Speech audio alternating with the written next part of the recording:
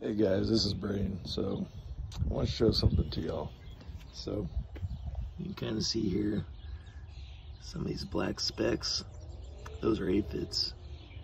So instead of using any type of pesticides, I decided to introduce some beneficial insects to my plants.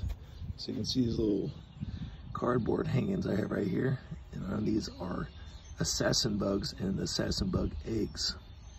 So these, they'll get bigger, and the main purpose for them is to eat the aphids without having to introduce any type of chemical into my garden or anything like that. And you can also see some dust on there. I sprinkled lacewing eggs all over my plants, so those are going to hatch and clean up all the rest of the aphids.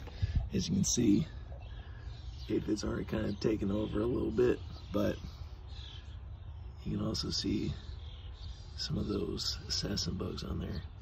And hopefully I can get this problem taken care of before it spreads to my vegetable garden. So something to keep in mind, using beneficial insects to take care of your pest problems.